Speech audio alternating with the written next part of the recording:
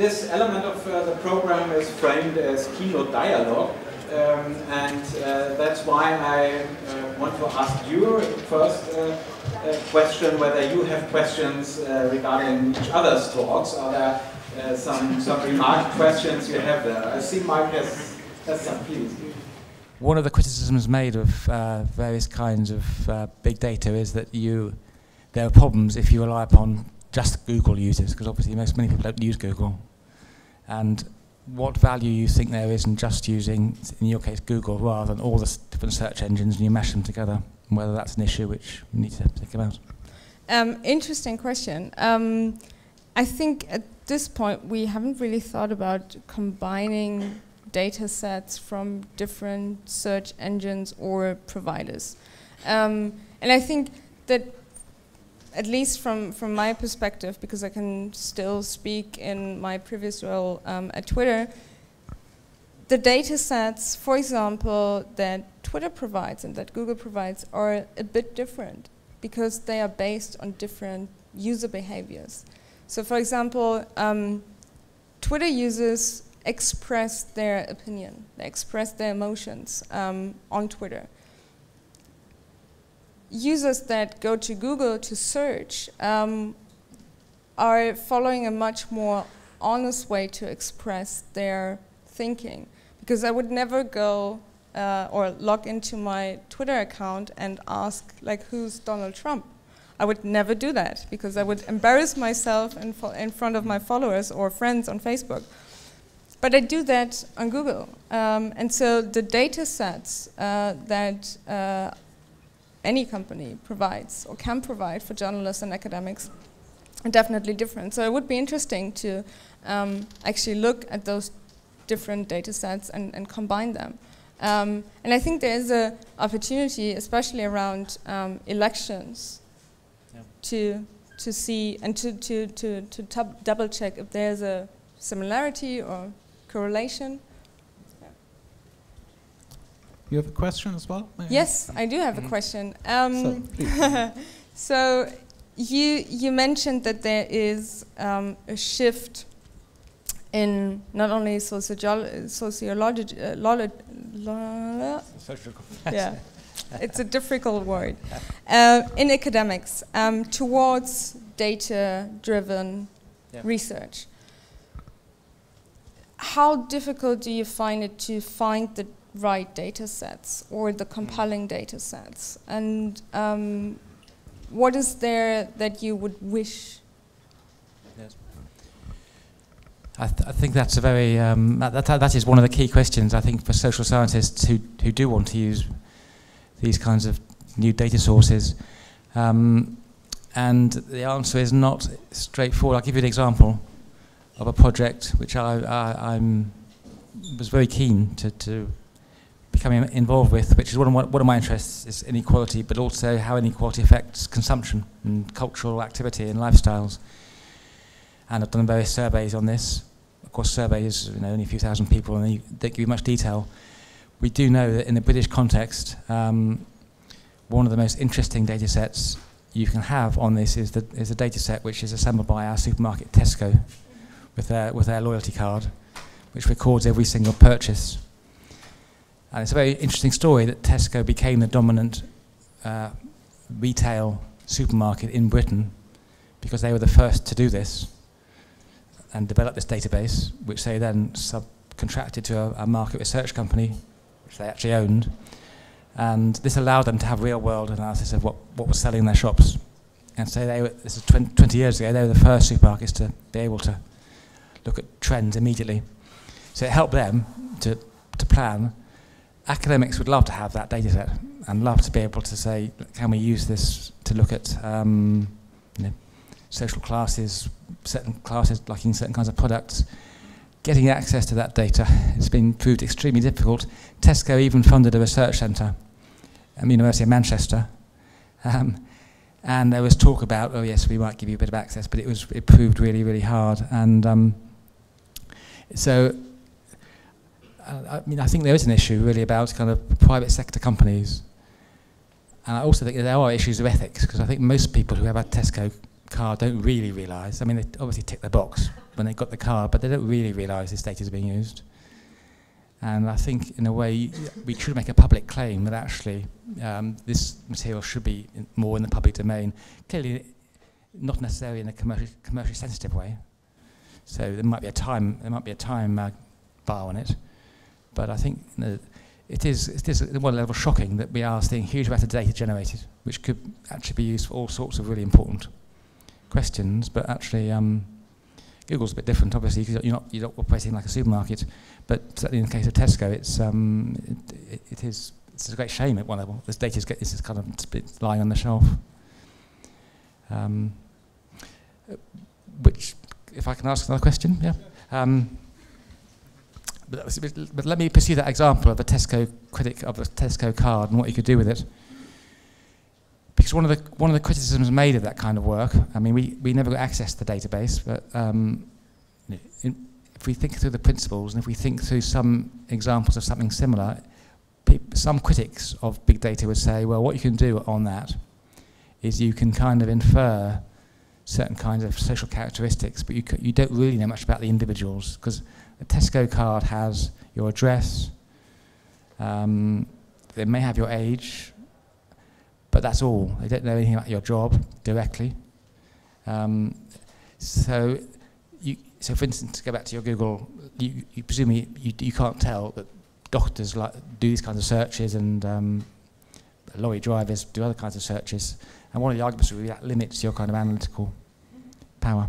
Yeah, of course. The data that you can have access to at Google, at the Google Trends site, for example, is anonymous data.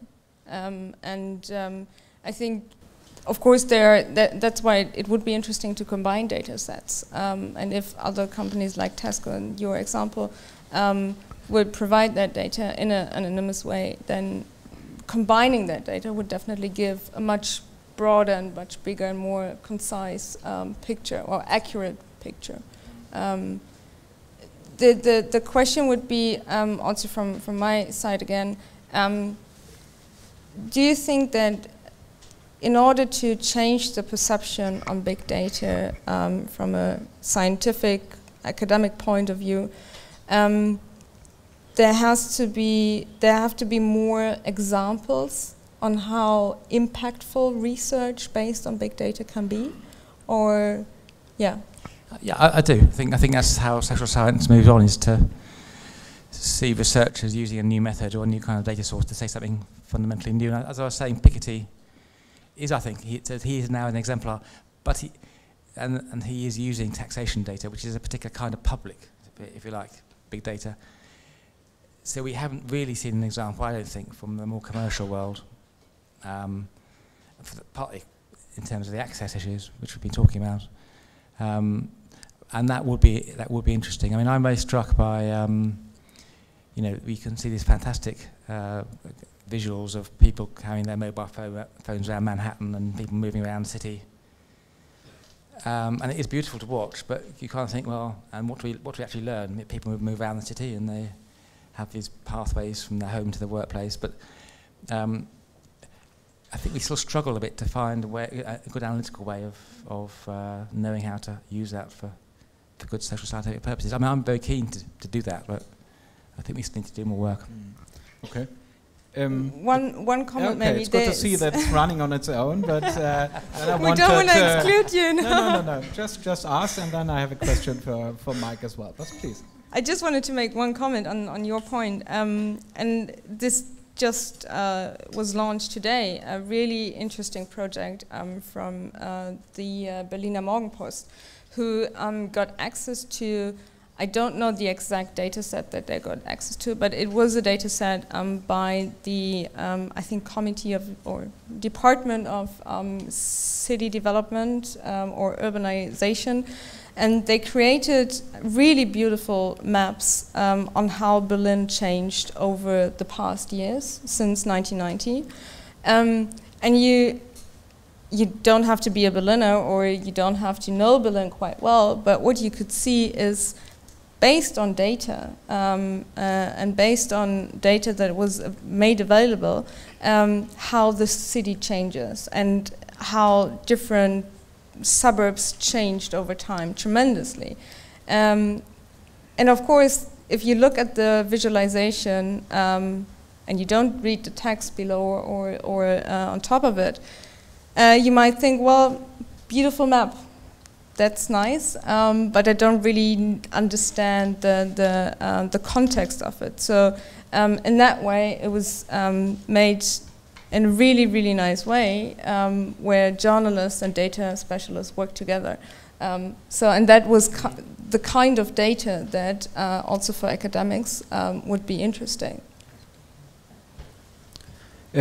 Great, and I see that both of you see a lot of potential in doing analysis on big data, but I have some question marks still, I must confess, and one is coming back to the presentation of you, Mike, and at the beginning I had the impression, and you used the term, I think, that it is a tool.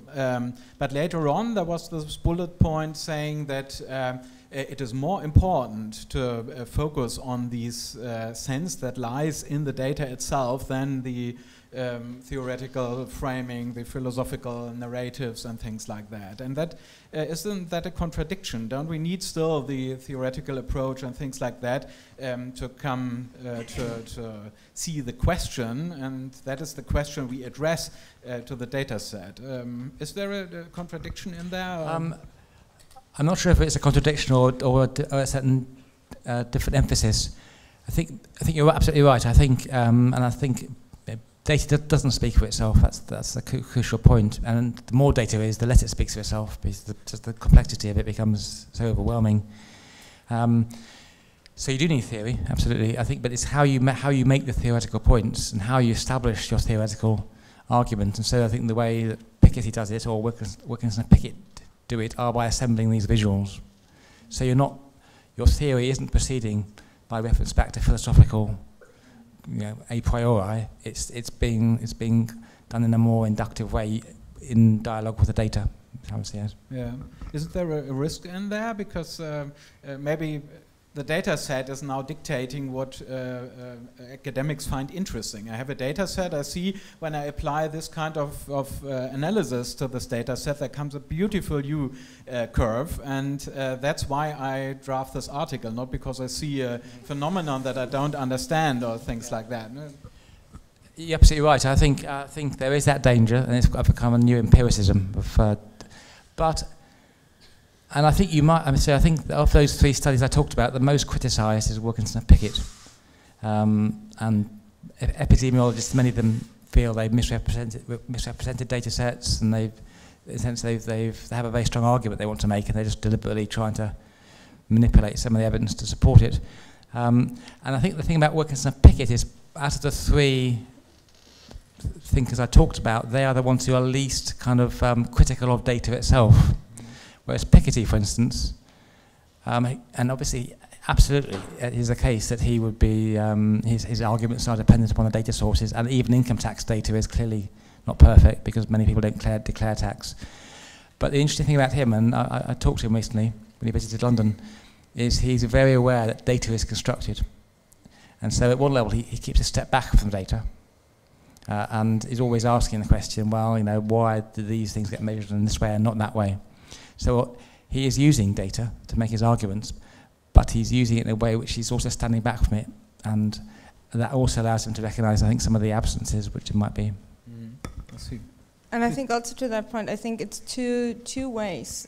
So you could have a really compelling data set, and then you dive deeper into it, and you find a really interesting story that you can then elaborate on and write on. And sometimes it can be the case that you have a fantastic idea and a fantastic story in your mind that you want to base on data, and you find data sets that are not working well with that story. So I think it's not always based only on the data set, and you start with the data set. It's two ways. Okay, I see. Coming to the data sets you are interested in, and the News Lab idea, we all know that at least in Germany there's not only friendship between publishers, journalists and Google, to put it mildly. How is your experience as regards cooperation with journalists and publishers? Do they really want this tool? Do they make use of it? Is there a real dialogue, or is it more like a selling process? Or what is it like? I mean, I've been with Google for 5 weeks. So starting with that. That said, long before I joined, there was a strong relationship and, of course, open dialogue between Google and publishers. And in April, we launched this digital news initiative where 8 publishers from around Europe and Google work together to really drive innovation and think about, for example, products that can be supportive for the entire media landscape in Europe. So the Digital News Initiative is exactly that step, to deepen the relationships and to deepen the talks with publishers. This group of publishers, and together with Google, they even launched already a product that is available. It's called Accelerated Mobile Pages. It's an open source product aiming to increase the speed of web pages and mobile pages. So it's not only about Google tools or Google products. This is really open to everyone. And then secondly, there's this innovation fund where Google and together with publishers want to drive innovation in the startup ecosystem. And then thirdly, there's a news lab where we come in. And we, of course, want to collaborate with journalists and give them access to the tools, give them access to Google Trends data. And the reactions so far in the 5 weeks I've been here were very positive. And they're interested in learning more about tools, trends, etc. Are you open to collect the ideas and put it into new products and analytic tools, or is it just that you give access to tools that you have designed and that are available? No, so the News Lab, at least I can speak for the News Lab. The News Lab started with really a listening tour, spending a lot of time in newsrooms and asking journalists, what do you want? Like, what do you need to do your day-to-day job? And so it's not only about collecting ideas and then nothing happens. Even tomorrow, so it's about really working together and collaborating. And even tomorrow we have around 200 publishers from around Europe in Berlin to discuss the challenges of media and also the solutions that we can work on together.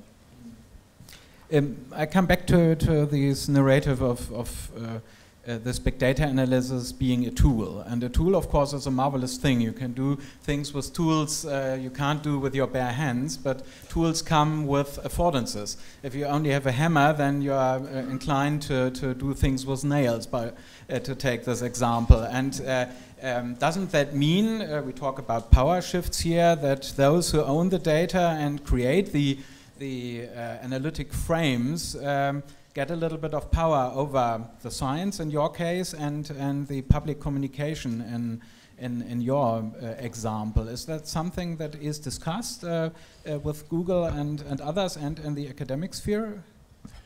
You're absolutely right. I think that's inherent power bias towards in the sense those who are most engaged with these kinds of sources will mean that there's a danger that certain kinds of people just are outside the frame of reference. And in the sense, the more powerful you are, the more likely you are to be part of this world of big data. So there is, and I think you see that very much in a way with the world of Twitter. You know, that people who are tweeting a lot are more visible. Well, I was involved actually. I didn't talk about it today, but just this week in Britain, we published a book on. We're involved in a project with the BBC called the Great British Class Survey, which was a big web survey of people's attitudes towards social class. And it was not a public interest, lots and lots of discussion. Interestingly, because it was a form of big data, it was a digital web survey and a very large response rate. So it wouldn't have been as much interest if it had been a normal survey, but this was a very large BBC survey, and it got a lot of interest. But this is the kind of difficult issue. If you were at the bottom in the lower classes, if you were kind of what we call the precariat, which is people on insecure jobs, not earning much, you just did not do it. You would not go to the BBC website to do this quiz because you didn't think it was for someone like you. And then, on the other hand, if you were earning lots and lots of money and been to an elite university, you were really very likely to do it. So you had a hugely skewed sample, and basically the more money you earned and the higher educated you were, the more likely you were to do it. So we know, and we realised that at the beginning, so we deliberately didn't use that as a representative survey, but it does pose that challenge. I think the way to address that challenge, to go back to what we were saying earlier on, is to mash up different data sources. And also, in our case, what we did is we did some ethnographic work with the people who didn't do the survey, to kind of look at why they weren't doing the survey and what the issues were there.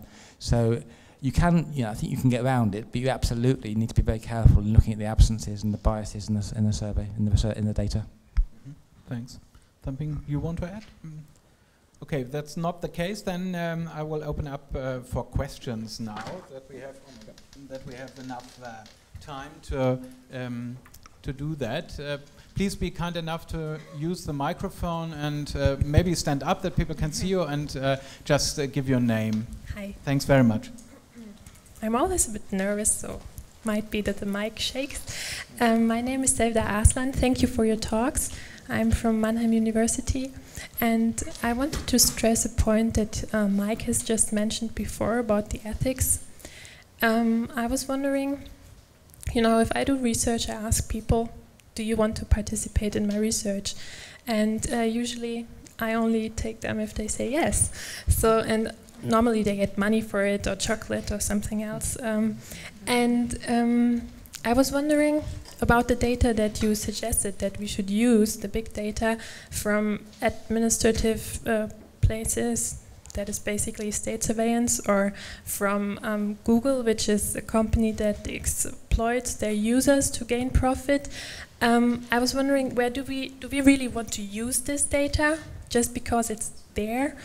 And if yes, where do we stop? Like if the NSA comes across and says, hey, we have so much data, don't you want to find out more about society? Are we going to say, yes, so interesting, we should, and they probably have nice visualizations too. So I was wondering, where do we stop? And do we really want to have this kind of data, or is there something like a codex of, I don't know, fair data something? Some ideas on that? Is there an ethical discussion going on in absolutely the UK? There is. Absolutely there is, and you're absolutely right. The ethical issues are huge, and there's no easy solution to them. I think the issue of informed consent, I mean, most of the conventional social science interview and surveys use informed consent as the kind of gold standard, and people not only have to give consent, but you need to explain it very carefully, and then you need to understand what's involved in informed consent. That just does not happen in most forms of digital data. I mean, people don't realise when they're using the Google searches that the stuff is going to be analysed. But of course, if you want, these days you need to use the internet to access to do routine things. So in a way, just saying, well, I don't want to tick the box. Well, if you do that, you are denying yourself lots of possible ways of accessing services. So in a way, we have no choice really but to do these sort of things. And but I would, so I think there are really serious issues around that. But I also do think that, there's no such thing as any kind of research which doesn't pose ethical issues. And from where I'm sitting, I'm really interested in kind of how we get at the perpetuation of privilege and power. And that people in power often don't want to be interviewed, and they wouldn't do these informed consent interviews all the time. And this, in a way, is Piketty's contribution. He's put the spotlight on the very wealthy and the very rich by looking at data sources like income tax data. And I think, so I think we do at times, I think, have to think about, well, if you want to ask challenging questions which are addressing really important social scientific issues, we do need to think about extending our kind of ethical range away from simply saying if people don't want to talk to us, then we just have to leave it there. Otherwise, that's going to limit, I think, what we can really do. Yeah. The extremely interesting question. We have to see whether we put that in our efforts with this series here, because it's not only the ethical things you mentioned are not only about data protection and the classical data protection, but the ethical way data is gathered and whether it's okay to make use of that. And when it comes to data protection, if I may talk as a lawyer, then you have the special problem that you can anonymize data in a state-of-the-art way, but you can't be sure that they are not analytic models that repersonalize these data sets again. And so the traditional instruments of data protection are really challenged as regards that. There is another question, please. Oh my God. Okay. Sorry for that. I'm Stefan Rusmol from the University of Lugano in Switzerland. I think all of the researchers and all of the journalists in the room know that you can play with data and you can manipulate, and I think all of us also know that large and powerful companies, beginning with Volkswagen in Germany or with Exxon in the United States concerning data about climate change or talking about the cigarette industry, we all know that they have used data very selectively and manipulated in their own interest. Now, my question is, if Google and Facebook and other players are becoming similarly or even more powerful with all the data they have, isn't there a danger that they will also manipulate all of us by presenting very selectively data which you have, and well, you will present those data to us which help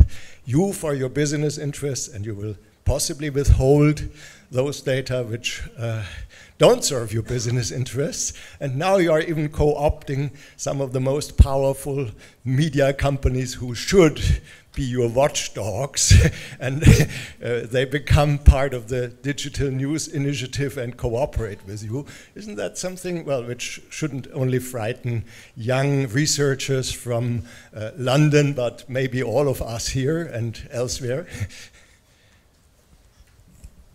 Will you comment on that? Okay, I mean, I can only comment on that from someone who just joined Google, of course, 5 weeks ago, and I stress that again. So I can only speak from a News Lab perspective. The data that the Google News Lab team provides and gives access to is, of course, open to everyone. And we not select because of a business interest, but because of an editorial interest. So if you go to the GitHub page of the trends team, for example, you see a various collection of data sets that range from football to politics to science to lifestyle issues, and there's certainly no limitation to that or no filter to that. So from a News Lab perspective, I think it's important to stress again that we provide the data, but it's the journalist or the academic researcher who puts that data into context. Thanks. My name is Lena Olbricht. I'm from Social Science Research Center, and I have 2 questions for each of you. One is for Isabelle. Let's say, well, there is some mistrust in the data you provide, but once we agree that you provide the full data you have, I'm still interested in how academics and journalists can use it. The traditional data set was provided somehow in a transparent way. I had a code book where I could read, you know, the operationalization of variables. I could read the whole process of how the data was collected and so on. Now I'm interested in the data you provide, for example, about Google search. Do you also provide research about how the data is generated? Do you do research on under what conditions people use Google, when do they use Google, what does it mean when they ask Google questions. For example, you gave the Donald Trump example.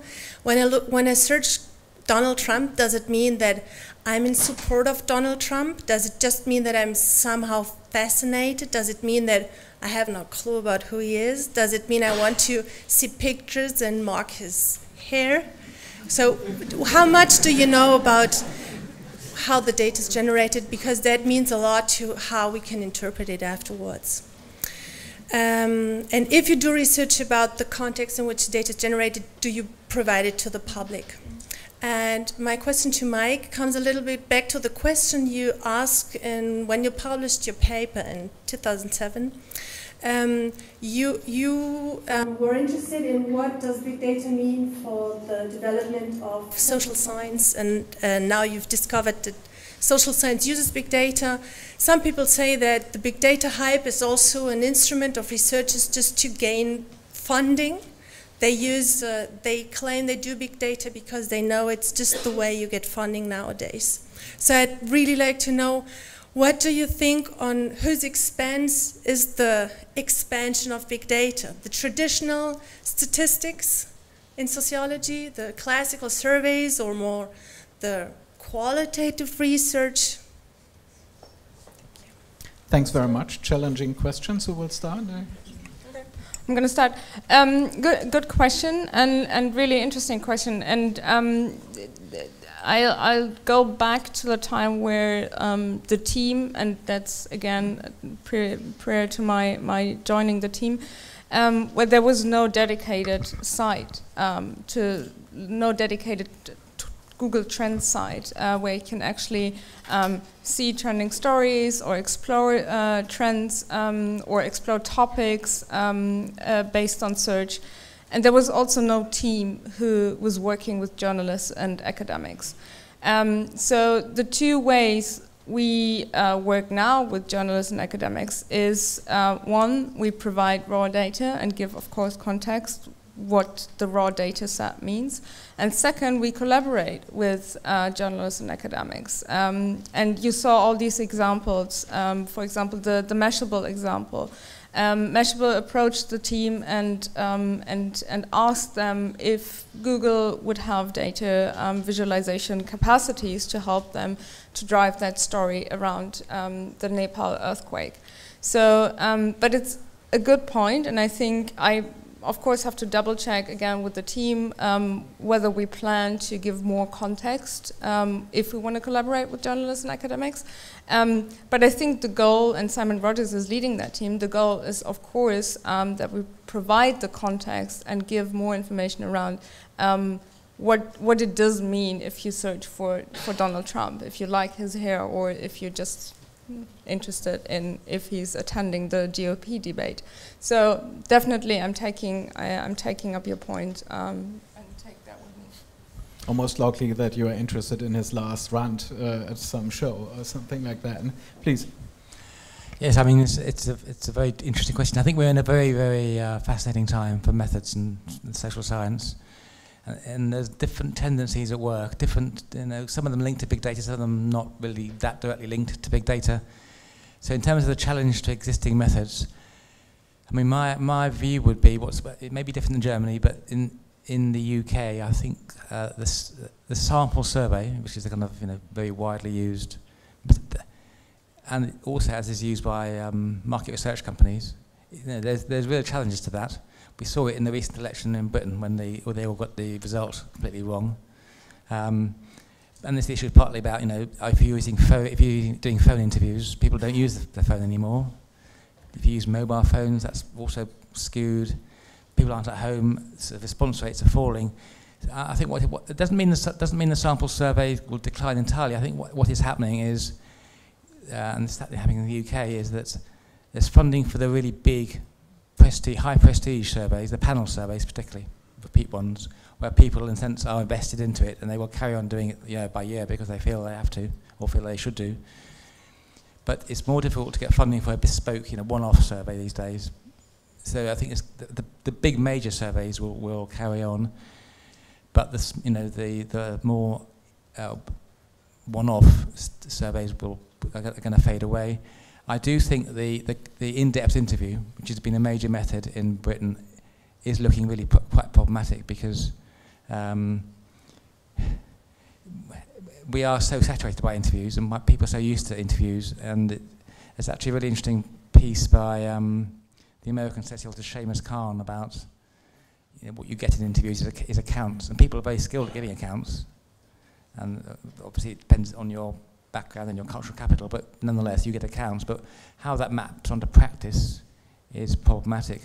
So I think that those two are in difficulty. On the other hand, I think ethnography, the old style, intensive immersion in a neighbourhood or organisation, is actually still very strong, possibly getting stronger, because it's actually an extremely good complement to looking at big data, because you can actually see how it is being deployed and interpreted in particular contexts. So my sense is some qualitative methods, particularly ethnographic ones, are probably getting a bit of a resurgence, but the in-depth interview by itself is declining. And I think that I do think the use of administrative data, taxation data, is going to be a very interesting thing to watch. We had this big debate in the UK about whether we need to carry on with a census, which we've had every 10 years for the last 200 years. And there was one argument saying we don't need to do it anymore because we can just link together all the government departments' records, and that's much easier and much cheaper. In fact, they are keeping it going to 2021, but that debate's going to be had again. Thanks very much. I've seen 3 hands up, and we have time for one question, I guess, and the final remarks. I'm very sorry. I saw that you have raised your hand here, but you have the opportunity after that to talk with the panelists. So please, this question, and then a brief final concluding remark from your side, and then we have to finish. Please. Okay, thank you. My name is Ulrike Klinger. I'm from the University of Zurich, also Switzerland. And I thank you both for your very interesting presentations.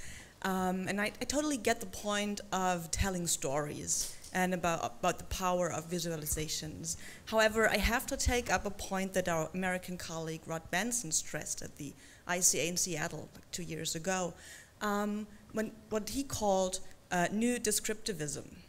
If we all go in this direction, and if we all do that, take those sets and do nice visualizations, then I wonder what happens to explanation? And maybe, continuing on that, what happens to critical research? So maybe you could say something like that. Thank you. Thanks for the question. And actually, I was in Zurich yesterday. I really enjoyed it. Great question. And I hope I made the point that by showing beautiful visualizations, not only the Nepal example or the climate change example or any other example, the data and the visualization is not enough, because we might be all experts in a way that we are able to understand bits and pieces of those visualizations, but definitely not the entire picture. And if you then imagine that a much bigger audience sees those visualizations embedded in a news article, and of course they have no idea what they see there. So I think, and you make the point, I think it's extremely important to still have that context and to analyze those data sets and those visualizations in that context. And I can't believe that any journalist or data-focused journalist who's using data to innovate or to drive innovation and storytelling is only focusing on the data set. They will still do their investigative job, and they will still do their research job, which I think is absolutely crucial. And yeah, and I think you make the point yourself, and I haven't seen data stories that were lacking any description and any analysis. I'm very interested in the debate about description and explanation. I think there's all sorts of ways of addressing it by thinking about what different models of causality and different descriptive strategies. But On the point you specifically made about being critical, I think being critical, I mean, we can discuss what we might mean by being critical, but actually I think there is one very important way in which being descriptive, it allows you to be critical, and I think comes out very well in the workers and Pickett and the Piketty, is if what you're doing descriptively is to array a series of comparisons, say the different nations of the world, and you rate their health and their income, you can use that to kind of pull out the contingency of particular cases and say, well, why is it the case that the US, which is the wealthiest country in the world, has poorest health rates and things like that? So actually, description done well allows you to be very critical, I think, and Piketty's the same. I mean, by arraying trends of income inequality over time, you can actually say, well, how is it in 2015 we are returning to the aristocratic order of Europe before the First World War? It's a pretty descriptive point, but it's I think a very critical point. And I actually find that this is perhaps an argument we can have later, or discussion we can have later. When people say we must not lose sight of explanation, that sounds fine, but there aren't actually that many, it seems to me, really good explanations of things in social science. Which are either very reductive, it's all to do with capitalism, for instance, or fairly tautologically obvious. And perhaps you've got some, but I think the thing about explanation is often wheeled out. It sounds good, but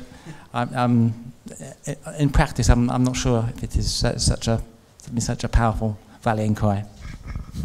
Thanks very much.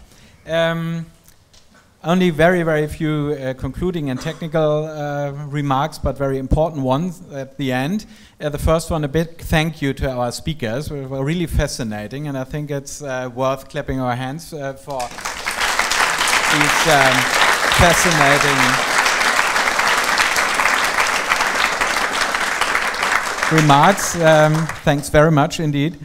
Thank you to the British Embassy, of course, which has been an excellent host here and could be in this marvelous rooms, to the Vodafone Institute, which makes this possible and is an excellent partner in doing this. Thanks very much. And our organizational team, of course, Lena Ulbricht, Christian Petzold, and Larissa Wunderlich. Thanks very much. It ran extremely smoothly. I'm also thankful to the two speakers of the divisions Sociology of Media and Communications and Computer-Mediated Communication of the German Association for Communication, because they were so kind to accept that they do not have a room here for a welcome address and leave us more room for discussion. So that's very, very kind. Thanks very much. This conference is not only the starting point of a lecture series by the Vodafone Institute and our institute, the Humboldt Institute for Internet and Society, but also for a conference on media and complexity that takes place tomorrow and the day after.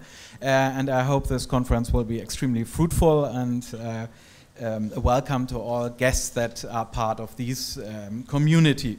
I think that's it basically. I've already talked about the series we have. That means that we hope to welcome you to another event. If you have subscribed to our newsletter, we will inform you when they take place. It's in January and March, but the exact date is to be announced. And I think that's the final remark. The last one is the one I like most. I invite you to drinks I don't have to pay for. So please enjoy the hospitality of the embassy and the talks with the panelists and our team and with each other. Thanks so much.